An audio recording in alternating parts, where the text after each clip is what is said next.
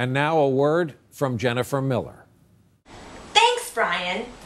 Hey guys, my debut novel, The Year of the Gadfly, is a literary mystery about a group of prep school outcasts and the secrets they're hiding.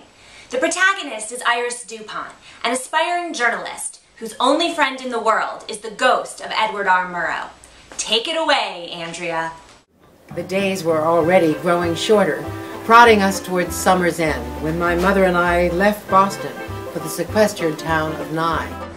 She hummed to the radio and I sat strapped into the passenger seat like a convict being shuttled between prisons. In the last 6 months, my Beacon Hill neighborhood had shrunk to the size of a single room. Dr. Patrick's office, with its greasy magazines and hieroglyphic water stains. The vast landscape that opened before us now wasn't any more comforting. The mountainous peaks resembled teeth. The roads stretched between them like a black tongue. And here we were in our small vehicle, speeding toward that awful mouth. From the maps and photographs I had uncovered at the Boston Public Library, I knew that Nye would be a nest of gloomy woods sunk into one of these mountains. The mountain had no name, which troubled me. Even the word Nye sounded like a negation, an absence, a place conflicted about its own existence. My mother, Ivy League MRS recipient and philanthropy board member, was unimpressed by this detail. In fact, she was as chipper as a Today Show host. Isn't it exciting, Iris? Starting high school on a new foot? You want to replace my biological foot with a prosthetic one? Don't give me that cliche nonsense. You mean anti-cliche nonsense, I thought, and switched the station to NPR. I tried to let the familiar voices soothe me, but every mile brought us closer to the hunching mountains, those hills overlapping like the folds of a thick curtain, hiding Nye from sight. The official reason for my family's move was professional. My father, savvy businessman, befuddled parent, was opening a Berkshire's resort for tourists who liked to experience nature while they had their leg hair singed off with lasers and their eyelashes dyed.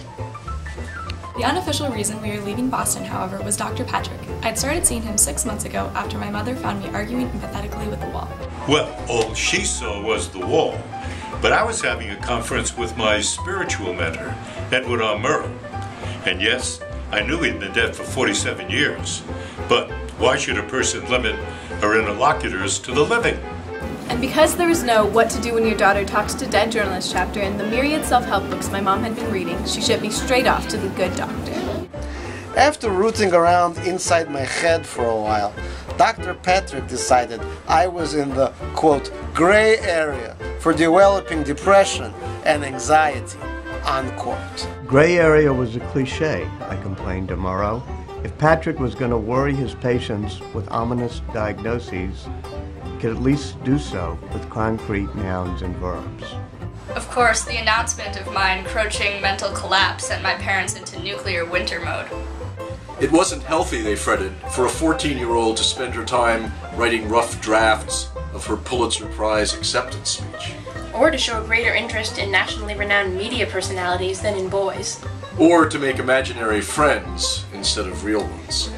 I've had a difficult year, hardly breaking news to this reporter, and I needed the chance to heal. So off we went to my very own Magic Mountain. The vast landscape that opened up before us. Ever do it again? Because there's no up there. I think I need to rewrite your book.